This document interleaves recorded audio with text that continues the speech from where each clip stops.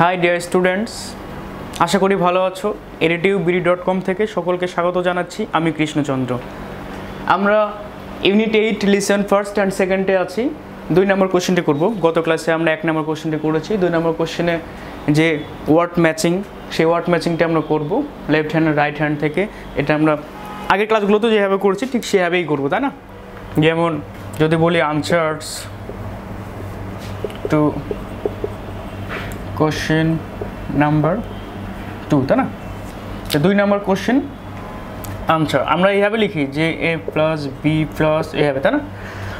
তো এখানে এই আনসার যাওয়ার আগে আমরা কোশ্চেনগুলো ভালো করে পড়ে নেব যে এনার্জি মানে কি, fever, wash, illness and Rani. Energy মানে শক্তি, আমরা জানি যেগুলো আমাদের শরীরে শক্তি দেয় কিংবা আমাদের যেই শক্তিগুলো আমাদের কোনো কাজ করতে সাহায্য করে, তাই না? ফিভার হচ্ছে জ্বর, অ্যান্ড ওয়াশ মানে ধোয়া, কোনো কিছু ধোয়া পাকলা করে, তাই না? হাত হতে পারে, অন্য কিছু হতে পারে। ইলনেস হচ্ছে অসুস্থতা, আর হচ্ছে রানি বলতে এখানে যেহেতু এটা আমাদের সীমার যে ইলনেস নিয়ে কথা হচ্ছে, সেই রানি হচ্ছে রানি নোজ, মানে সবসময় নাক দিয়ে পানি পড়ায়, এটা হচ্ছে রানি, ঠিক আছে? রাইট হ্যান্ডে বলা হয়েছে the body temperature that is higher than the usual. এখানে বলা হচ্ছে যে the body temperature that is higher than the usual, শরীরের যে তাপমাত্রা সেটা সাধারণত বেশি, মানে সচরাচরের চেয়ে বেশি, তাই না?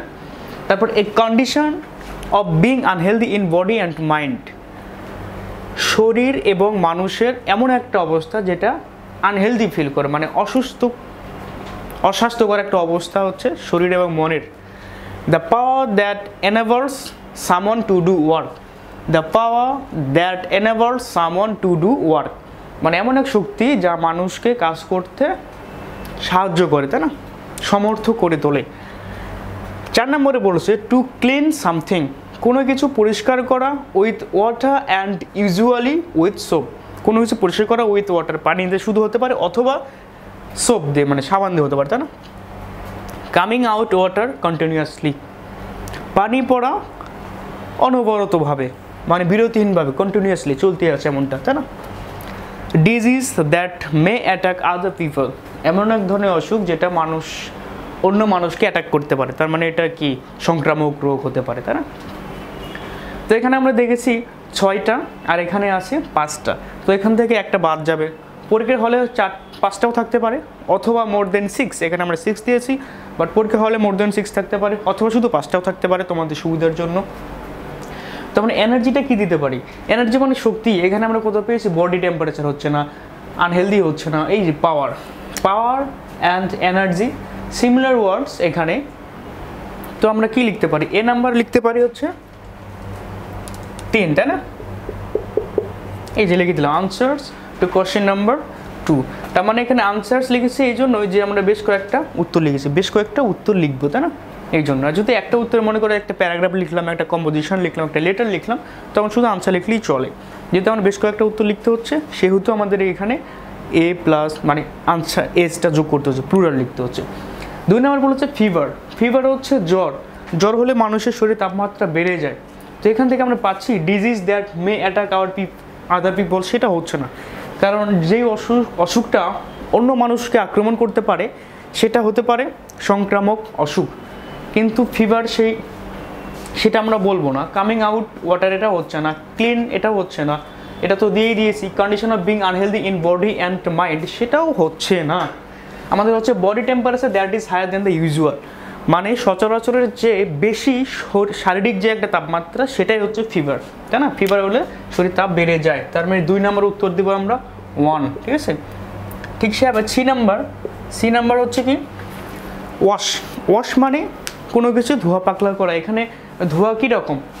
এখানে বলে দিস দি ক্লিন, পরিষ্কার করার জন্য ধোয়া। To clean something with water and with soap, হতে পারে সাবান দিয়ে অথবা শুধুমাত্র পানি দিয়ে কোনো কিছু ধোয়া হচ্ছে ওয়াশ।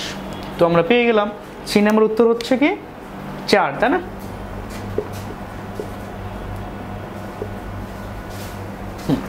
এখন ডি নম্বরে বলেছে ইলনেস মানে অসুস্থতা, তাই না? মানে অসুখ। সেই অসুখটা এখানে আমরা কোনটা পেয়েছি? এটার বডি টেম্পারেচার ফিভার দিয়েছি, তারপর পাওয়ার দিয়েছি, আমরা এটা দিয়েছি, বাকি থাকে আরও 3টা এখান থেকে নিতে হবে 2টা। তো ইলনেস মানে ডিজিজ হতে পারে, কিন্তু যখন ওরা বর্ণনা দিয়েছে ডিজিজটা কেমন ডিজিজ, তখন বলেছে যে only this diseases which may attack other people, যেটা অন্য লোকজনদেরকে অ্যাটাক করতে পারে। আর কিন্তু ইলনেস মানে শুধু অ্যাটাক করতে পারে এমনটা না, সব ধরনের অসুখ যেটা মানুষ অ্যাটাক করুক আর না করুক, মানে পেশেন্ট থেকে সব ধরনের অসুখকেই বোঝায়। কিন্তু এখানে ইলনেস বলতে আমরা বলি যে এ condition of being unhealthy in body and mind, সেটা শারীরিক অথবা মানসিক সব ধরনের আনইজি ফিল আর আনহেলদি ফিলকেই আমরা বলবো ইলনেস। ঠিক আছে, তো ডি নাম্বার উত্তর আমরা নির্দ্বিধায় দিতে পারি কি 2, তাই না? 2 দিলাম। 5 নম্বরে বলেছে মানে ই নাম্বারে বলেছে কি রানি। রানি মানে আমরা আগে যে ব্যাখ্যা দিয়েছিলাম যে রানি নোজ হচ্ছে এমন এক ধরনের কন্ডিশন অফ নোজ যখন নাক থেকে সবসময় পানি ঝরে, সেইটা হচ্ছে রানি নোজ। এখান থেকে আমরা কোনটা দিতে পারি? এখান থেকে তো এটা শেষ হয়ে গেল, থাকে 2টা। এই 2টার মধ্যে আমরা disease that make attack other people হচ্ছে না, কামিং আউট ওয়াটার কন্টিনিউয়াসলি এটাই হচ্ছে, তাই না? কারণ আমরা বলেছি যে অনবরতভাবে পানি ঝরা নাক থেকে। ই নাম্বার উত্তর হচ্ছে কি এই যে, বুঝে গেল বিষয়টা? আমরা 2 নম্বর যখন করব তখন এই মিনিংগুলো সুন্দর করে জেনে নেব, অথবা যখন প্যাসেজটা আমরা পড়বো 1 নম্বরের আগে, মানে শুরুতে প্যাসেজটা দেওয়া থাকে, সেই প্যাসেজটা আমরা যখন পড়বো সুন্দর করে, তখন কিছু ওয়ার্ড ওখান থেকেই মানে প্যাসেজ থেকেই কিন্তু ওয়ার্ডসগুলো এখানে দেওয়া রয়েছে। তো প্যাসেজটা ভালো করে পড়লে আমরা মিনিংটা জেনে যাবো সাধারণত, কারণ আমাদের এই প্যাসেজগুলো অনেক 1 বছর ধরে পড়ার পরে আমরা ফাইনালে পরীক্ষা দিতে যাব না।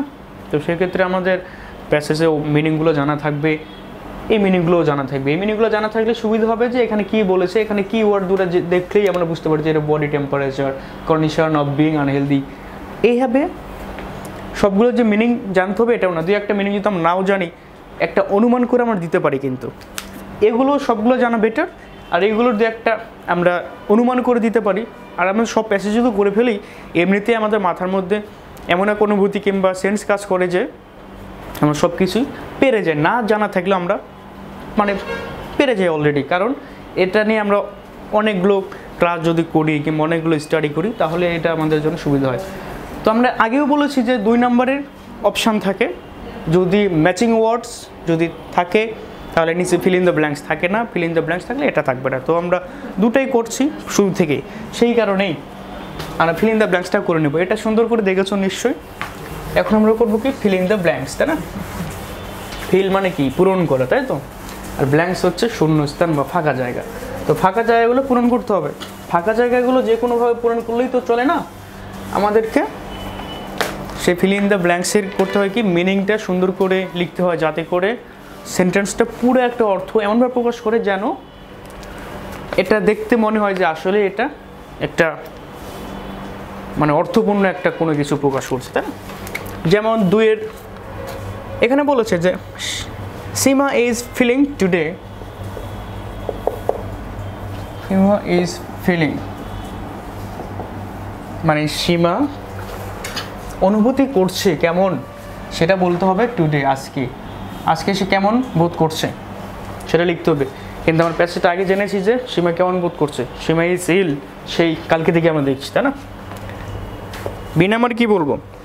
সীমা has a fever and so he feels, Seema has a fever and so he feels।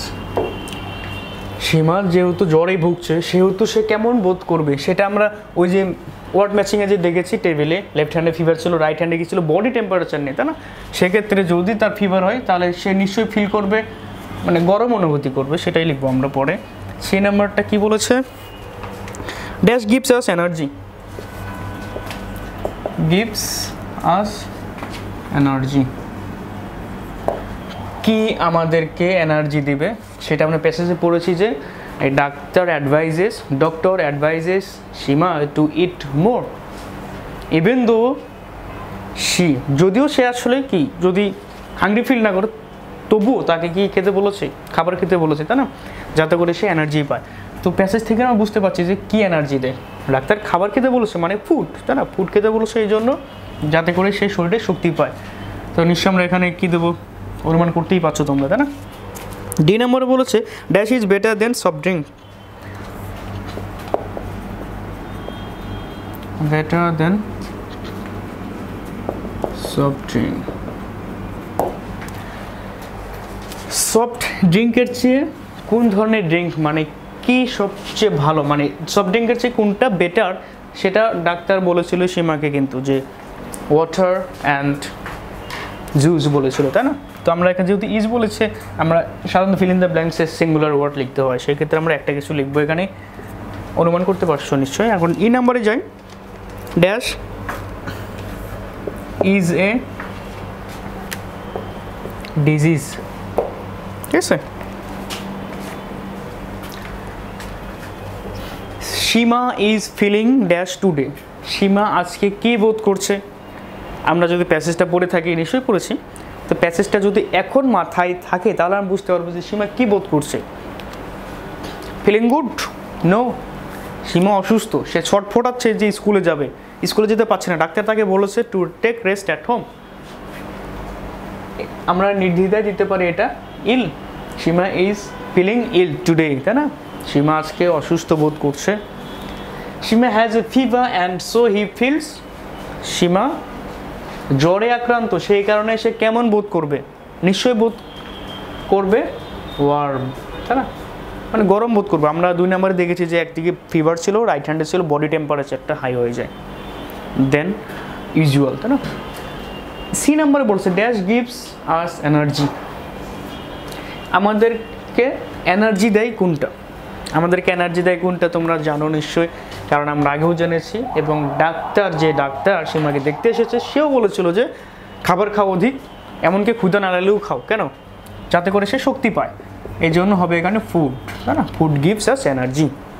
এখন ডি নাম্বারে is better then soft drink, কি সফট ড্রিঙ্কের চেয়ে ভালো, তাই না? এখানে আমরা জেনেছি ডাক্তার বলেছিল ওয়াটার অর জুস, আমরা ওয়াটার শুধু লিখবো, সফট ড্রিঙ্কের চেয়ে ওয়াটারটাই বেশি ভালো। ই নাম্বারে হচ্ছে ইজ এ ডিজিজ, কোনটা এক ধরনের ডিজিজ? আমরা অনেক কিছু দিতে পারি, ফিভার ইজ এ ডিজিজ, তারপর আরও অনেক কিছু রয়েছে, সেগুলো ডিজিজ বলবো, কিন্তু এখানে ইনফ্লুয়েঞ্জা নিয়ে কথা আসলে এই জন্য লিখবো আমরা কি flu, flu is a disease. তো আমরা 2 নম্বরটা শেষ করলাম, নেক্সট ক্লাসে আমরা 3 নম্বর নিয়ে আলোচনা করবো, ঠিক আছে? 2 নম্বরটা আরেকবার রিভাইজ দিয়ে ফেলি, যে সীমা ইজ ফিলিং ইল টুডে, ইল অথবা আমরা সিক দিতে পারি, সীমা has a fever and so he feels, যদি ফিভার সেক্ষেত্রে সে নিশ্চয়ই ওয়ার্ম ফিল করবে, আর ফুড গিভস আস এনার্জি, তাই না? Water is better then soft drink, flu is a disease, flu হচ্ছে ইনফ্লুয়েঞ্জা, যেটা সর্দি কাশির একটা ভাইরাস, এবং সব অসুখকে আমরা ফ্লু বলে থাকি। তো থ্যাংক ইউ স্টুডেন্টস, ভালো থেকো সবাই, এবং নেক্সট ক্লাস আমরা নিব 3 নম্বর কোশ্চেনের উপর। থ্যাংক ইউ এভরিবডি, ভালো থেকো সবাই।